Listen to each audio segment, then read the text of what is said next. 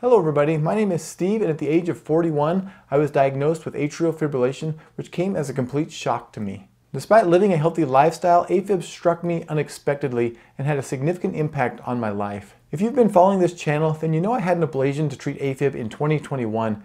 In this video, I'll be discussing what my life is like 2 years after my ablation. I'll discuss my health status and if I'm having any AFib symptoms, what exercises I can do, and what foods I can and can't eat, how I monitor my heart, and what I'm doing to prevent AFib from coming back. Here are some details about my life after ablation. Monitoring my heart is part of my daily routine. I check my pulse frequently and pay close attention to any sensations in my chest that may indicate that AFib has returned. This habit of obsessing about my heartbeat began when I was having regular AFib episodes and has since become a permanent part of my life. Additionally, my doctor advised I wear an EKG watch, which I do, and that I run the EKG function at least once daily. Staying attuned to my heart has become a regular part of my daily routine. Prior to my AFib diagnosis, I had a passion for weightlifting and exercised almost daily, often participating in rigorous exercises such as trail running, mountain biking, and CrossFit without any hesitation. However, following my ablation procedure, I've been more cautious about engaging in these high-intensity activities. While my doctor has given me the green light to exercise as I please,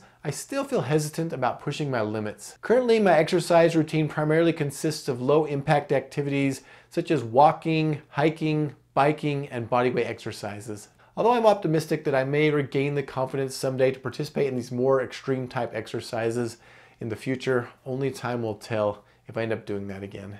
Recently, I consulted with a dietitian to ensure my eating habits were as healthy as possible. Despite the absence of a miracle food for people with AFib, the dietitian emphasized the need to eat a diverse array of nutritious foods, such as fruits and vegetables, whole grains, and lean proteins. In terms of beverages, I have made the decision to completely eliminate alcohol from my life. This is based on the advice from my doctor, who cautioned against consuming alcohol for people with AFib. Furthermore, I consciously limit my caffeine intake and usually opt for decaf with just a splash of regular coffee mixed in. Developing atrial fibrillation shook my confidence. Prior to my diagnosis, I felt capable of handling any situation that came my way and considered myself a strong and resourceful individual. However, AFib left me feeling nervous, tense, and prone to extreme mood swings. Although after my ablation, my mood has somewhat stabilized, I have not regained my former confidence, and I'm uncertain if I ever will.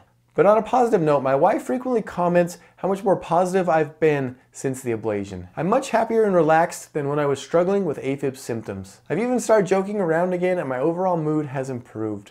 Since being diagnosed with AFib and having an ablation, I've gained a newfound appreciation for the value of living a healthy and fulfilled life. I've set personal goals aimed at promoting physical wellness and creating lasting memories with my loved ones. I've learned to let go of minor stressors and focus instead on meaningful experiences that bring joy to my life. One significant change to my perspective that came after the ablation is that I'm no longer afraid of the procedure. Prior to my ablation, I was terrified and vowed to avoid it at all costs, even if that meant relying on prescription drugs for the rest of my life. However, my mindset has now shifted. I sincerely hope I never have to deal with AFib again and it doesn't come back. But if it does, and my doctor recommends another ablation as treatment, I will do it without hesitation. Have I experienced AFib since the ablation? The most profound change I've experienced since having an ablation is the absence of AFib symptoms. As I've just passed the 2-year anniversary of my ablation procedure, I'm proud to report that I haven't experienced even a single episode of AFib. Although the effects of my previous struggles with AFib still linger, I really do feel like I have my life back, and I'm looking forward to the future again. This is what I'm doing to prevent AFib from coming back. I asked my doctor, what can I do to prevent my AFib from coming back, and this is the list he gave me. Maintain a healthy weight was the #1 thing he said to do. The way I'm maintaining my healthy weight is by eating a heart-healthy, well-balanced diet and staying active. Avoid alcohol and cigarettes. So I've never been a big drinker. I drink in moderation, socially, but I've completely quit drinking and I've never smoked. Incorporate regular exercise into your day. My doctor suggested I just do whatever exercises make me happy. So for me, I try and go on at least a 2-mile walk every day, and on other days I do bodyweight exercises and ride my bike. Maintain a healthy blood pressure.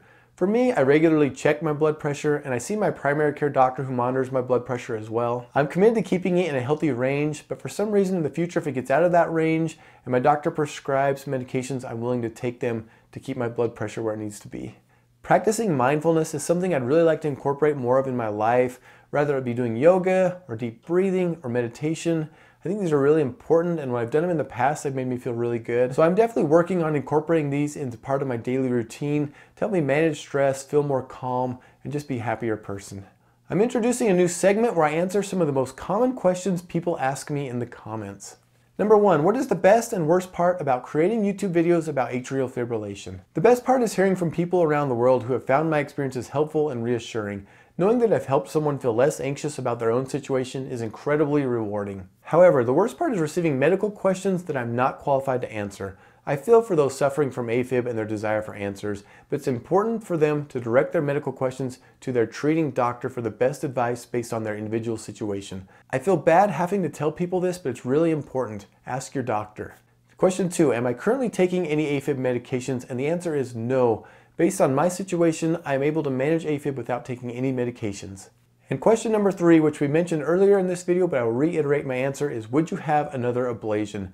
And the answer is yes. The procedure was much easier on me than I expected. It was successful as I haven't experienced AFib since, but if AFib did come back and my doctor suggested I do another ablation, I would do it again. Thank you so much for watching. 97% of the people who watch my videos are not subscribed. Subscribing is absolutely free and it really helps my channel, so if you haven't subscribed already, please consider doing so. Also, if you're not sure what to watch next, check out this video right here that YouTube thinks you will really enjoy.